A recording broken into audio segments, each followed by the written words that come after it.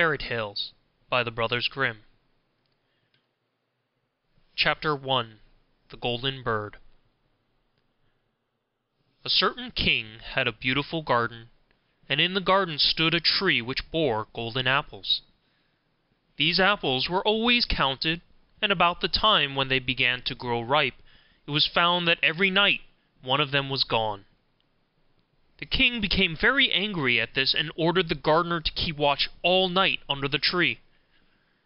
The gardener set his eldest son to watch, but about 12 o'clock he fell asleep, and in the morning another of the apples was missing. Then the second son was ordered to watch, and at midnight he too fell asleep, and in the morning another apple was gone. Then the third son offered to keep watch, but the gardener at first would not let him, for fear some harm would come to him. However, at last he consented, and the young man laid himself under the tree to watch. As the clock struck 12, he heard a rustling noise in the air, and a bird came flying that was of pure gold. And as it was snapping at one of the apples with its beak, the gardener's son jumped up and shot an arrow at it. But the arrow did the bird no harm, only it dropped a golden feather from its tail, and then flew away. The golden feather was brought to the king in the morning, and all the council was called together. Everyone agreed that it was worth more than all the wealth of the kingdom, but the king said, "One feather is of no use to me. I must have the whole bird." Then the gardener's eldest son set out and thought to find the golden bird very easily. And when he had gone but a little way, he came to a wood, and by the side of the wood he saw a fox sitting. So he took his bow and made ready to shoot at it. Then the fox said, "Do not shoot me, for I will give you good counsel. I know what your business is, and that you want to find the golden bird. You will reach a village in the evening, and when you get there you will see two inns opposite each other, one of which is very pleasant and beautiful to look at. Go not in there, but rest for the night in the other, though it may appear to you to be very poor and mean." But the son thought to himself, "What can such a beast as this know about the matter?" So he shot his arrow at the fox, but he missed it, and it set up its tail above its back and ran into the wood. Then he went his way, and in the evening came to the village where the two inns were. And in one of these were people singing and dancing and feasting, but the other looked very dirty and poor. "I should be very silly," said he, "if I went to that shabby house, and left this charming place." So he went into the smart house, and ate and drank at his ease, and forgot the bird, and his country too. Time passed on, and the eldest son did not come back, and no tidings were heard of him. The second son set out, and the same thing happened to him. He met the fox, who gave him the good advice. But when he came to the two inns, his eldest brother was standing at the window where the merrymaking was, and called to him to come in. He could not withstand the temptation, but went in, and forgot the golden bird and his country in the same manner. Time passed on again, and the youngest son too wished to set out into the wild world, to seek for the golden bird.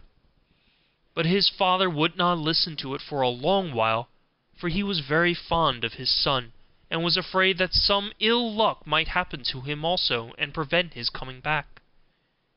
However, at last it was agreed he should go, for he would not rest at home. And he came to the wood, he met the fox, and heard the same good counsel. But he was thankful to the fox, and did not attempt his life as his brothers had done. So the fox said, "Sit upon my tail, and you will travel faster." So he sat down, and the fox began to run, and away they went over stock and stone so quick that their hair whistled in the wind. When they came to the village, the son followed the fox's counsel, and without looking about him went to the shabby inn, and rested there all night at his ease. In the morning came the fox again, and met him as he was beginning his journey, and said, "Go straight forward till you come to a castle. before which lie a whole troop of soldiers fast asleep and snoring. Take no notice of them, but go into the castle, and pass on and on till you come to a room where the golden bird sits in a wooden cage. Close by it stands a beautiful golden cage, but do not try to take the bird out of the shabby cage and put it in the handsome one, otherwise you will repent it." Then the fox stretched out his tail again, and the young man sat himself down, and away they went over stock and stone till their hair whistled in the wind. Before the castle gate all was as the fox had said, so the son went in and found the chamber where the golden bird hung in a wooden cage, and below stood the golden cage, and the 3 golden apples that had been lost lying close by it. Then thought he to himself, "It will be a very droll thing to bring away such a fine bird in this shabby cage." So he opened the door and took hold of it, and put it in the golden cage. But the bird set up such a loud scream that all the soldiers awoke, and they took him prisoner and carried him before the king. The next morning the court sat to judge him, and when all was heard, it sentenced him to die, unless he could bring the king the golden horse, which could run as swiftly as the wind. And if he did this, he was to have the golden bird given him for his own. So he set out once more on his journey, sighing and in great despair, when on a sudden his friend the fox met him and said, "You see now what has happened on account of you not listening to my counsel.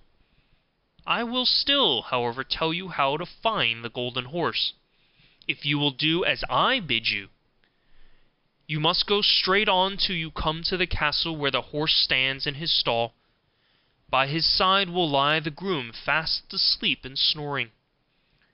Take away the horse quietly, but be sure to put the old leathern saddle upon him, and not the golden one that is close by it." Then the son sat down on the fox's tail, and away they went over stock and stone till their hair whistled in the wind. All went right, and the groom lay snoring with his hand upon the golden saddle. But when the son looked at the horse, he thought it a great pity to put the leather saddle upon it. "I will give him the good one," said he. "I am sure he deserves it." As he took up the golden saddle, the groom awoke and cried out so loud that the guards ran in and took him prisoner.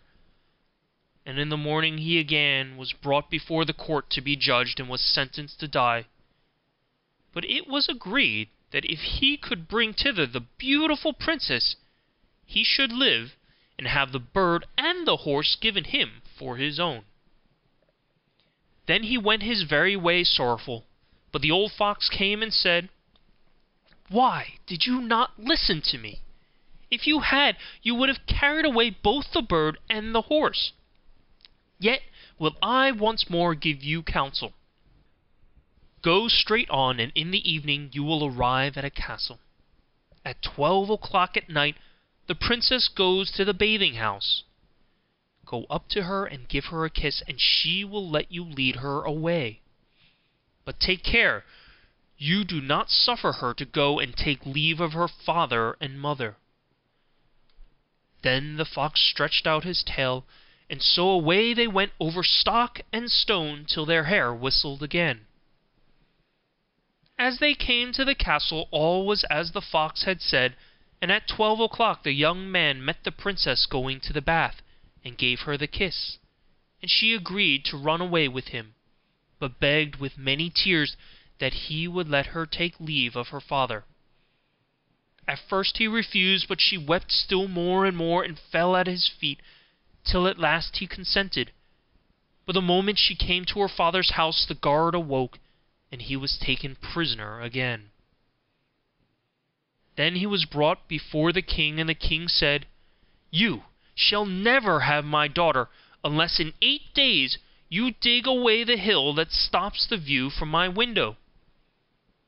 Now this hill was so big that the whole world could not take it away. And when he had worked for 7 days, and had done very little, the fox came and said, Lie down and go to sleep. I will work for you." And in the morning he awoke, and the hill was gone. So he went merrily to the king, and told him that now that it was removed, he must give him the princess. Then the king was obliged to keep his word, and away went the young man and the princess. And the fox came and said to him, "We will have all three, the princess, the horse, and the bird." "Ah," said the young man, "that would be a great thing, but how can you contrive it?" "If you would only listen," said the fox, "it can be done. When you come to the king and he asks for the beautiful princess, you must say, 'Here she is,' then he will be very joyful, and you will mount the golden horse that they are to give you. Put out your hand and take leave of them, but shake hands with the princess last.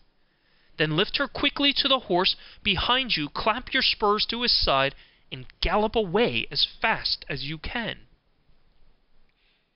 All went right. Then the fox said, "When you come to the castle where the bird is, I will stay with the princess at the door, and you will ride in and speak to the king. And when he sees that it is the right horse, he will bring out the bird. But you must sit still, and say that you want to look at it to see whether it is the true golden bird. And when you get it in your hand, ride away." This too happened as the fox said. They carried off the bird, and the princess mounted again, and they rode on to a great wood. Then the fox came and said, "Pray kill me, and cut off my head and my feet." But the young man refused to do it, so the fox said, "I will at any rate give you good counsel. Beware of two things.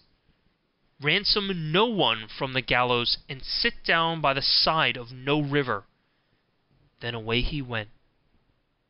"Well," thought the young man, "it is no hard matter to keep that advice." He rode on with the princess till at last he came to the village where he had left his two brothers, and there he heard a great noise and uproar. And when he asked what was the matter, the people said, "Two men are going to be hanged." As he came nearer, he saw that the two men were his brothers, who had turned robbers. So he said, "Cannot they in any way be saved?" But the people said no, unless he would bestow all his money upon the rascals, and buy their liberty. Then he did not stay to think about the matter, but paid what was asked, and his brothers were given up, and went on with him towards their home.